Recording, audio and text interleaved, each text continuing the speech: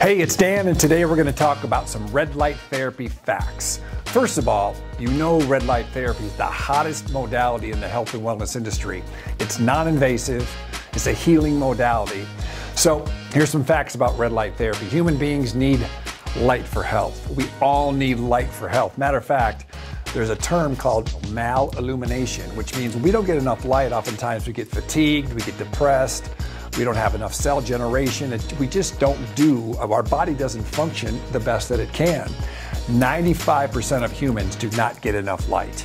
I mean, think about it. We're indoors all the time. Now, in the past, we used to get natural light from the sun. So red light is a natural light from the sun spectrum. And red light, we used to get it in the mornings when we get up or working outside, or in the evenings by the campfire. But of course, today's life is much, much different, and 95% of Americans don't get enough red light. So we have over 37 trillion cells in our body, and each one of those cells contains what's called mitochondria, which is the powerhouse of your cell. Now, you probably remember from biology class that the mitochondria actually creates the ATP, which is the energy source for your body, the energy source for your cell, right? So we're going to talk about that in a minute. But the mitochondria is considered the powerhouse of your cell. That's where all the energy is made. Now, let's talk about light penetration, right? You've heard of blue lights. There's all types of lights. Blue light's really great for acne. Penetrates the skin 2 to 3 millimeters. Red light, which is the light we're talking about, 8 to 10 millimeters penetrates the skin. And near infrared light, 20 to 100 millimeters. Now, let's see here. The human eye can see 400 to 700 nanometers, which is a different measurement tool, but the human eye can see 400 to 700 nanometers. Red light is 620 to 700 nanometers, so we can see red light. When you look at the Ovation ULT red light therapy bed, you can see the diodes all on the bed. You can see the red diodes, and there's some other diodes that look like they're not working, but they are working. They're infrared light. Infrared light is 700 to 10,000 nanometers, and you can see, we can only see 400 to 700, so we're not able to see the infrared light. But here's the spectrums. Red light, 620 to 700 nanometers. Near infrared light, 700 to 1400 nanometers.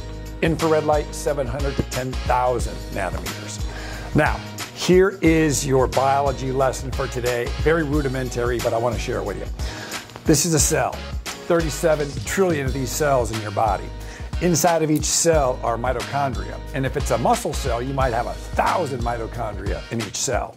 Now, when the red light hits the cell, it actually has some type of photon that triggers the mitochondria to process and release ATP, which is the energy for the source. Now, I'm going to get into that a little later, get into the how it works. But just for today's video, you know that the mitochondria is the powerhouse of the cell.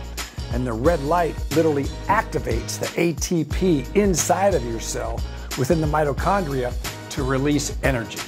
And that is the magic of red light therapy. So with the Ovation ULT, the industry-leading red light therapy bed, we are seeing wellness centers and spas not only help so many people heal, but create a profit center for their business and create raving fans as they come in for treatments that are non-invasive and no side effects. Red light therapy, you got to give it a shot. It's for everyone. If you'd like more information about red light therapy, feel free to email me at dlear@bodybalancesystem.com. That's dlear@bodybalancesystem.com. Make it a great week.